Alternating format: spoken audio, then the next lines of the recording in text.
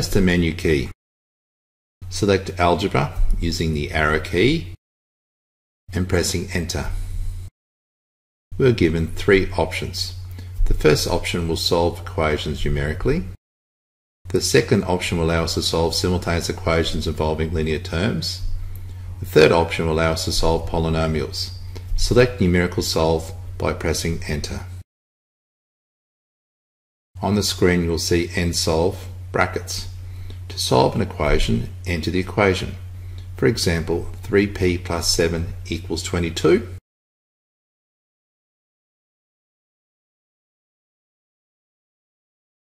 As you're solving the equation with respect to the unknown p, a comma, then p is required. Pressing Enter, and the solution is 5.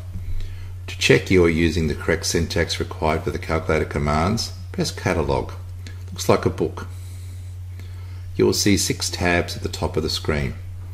Tab 1 lists all the stored commands in the calculator. If you are in, for example, tab 5, which is the templates, press 1 and you'll be back in tab 1. To find nsolve, press N and navigate using your down arrow to find the nsolve. You may wish to press O and use the up arrow to find nsolve. In the list of commands, this is a handy hint to quickly find the command you are looking for. At the base of the screen of the calculator, it shows the syntax required for numerical solve, equation, comma, variable. The square bracket shows that an optional syntax can be used. In this case, comma, then a guess to start the process of numerical solve. Press Enter to send the command to the calculator application. Let's solve x plus 1 all over 3 equals x plus 5. As there is a fraction involved, this is an opportunity to use the fraction template. Above the division key is the fraction template. To access the fraction template, press the Control key, then press the division key. Enter x plus 1, then use the down arrow to enter 3. Use the right arrow to move out the denominator and then press the equal key, then x plus 5.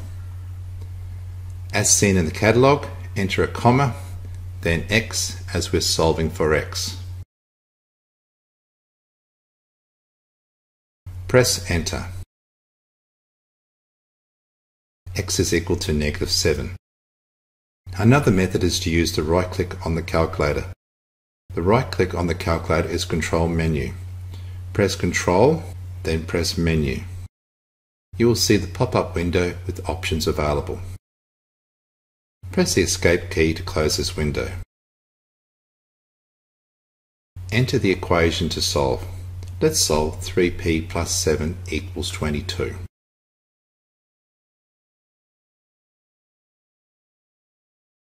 After entering the equation, now press Control and then press Menu. There is an extra command. Select Math Actions, press Enter. Select Solve Numerically, press Enter. As you have entered the equation, the calculator has filled in what unknown you are solving for. If you wish to, you may enter a guess. Just press Enter. P equals equal to 5. When solving quadratics, there can be 2, 1 or no solutions. In the case of 2 solutions, they could be both positive, both negative, or one of each. If a positive solution to a quadratic is required, we can use a condition when using numerical solve. Press the menu key, select Algebra by using the down arrow key and pressing Enter. Select Numerical Solve by pressing Enter. X squared minus x minus 6 is equal to 0. Then comma x. Use your arrow key to move to the end. Before pressing Enter, we need a condition. Press Control and the equals key. This will open the inequalities menu. Select the vertical line and press Enter. Press X and press Control equals. and select the greater than symbol, then 0. You are solving this quadratic for x given that x is greater than 0. Press enter. X is equal to 3. Be sure to check out more of the videos in this series. Thank you for watching.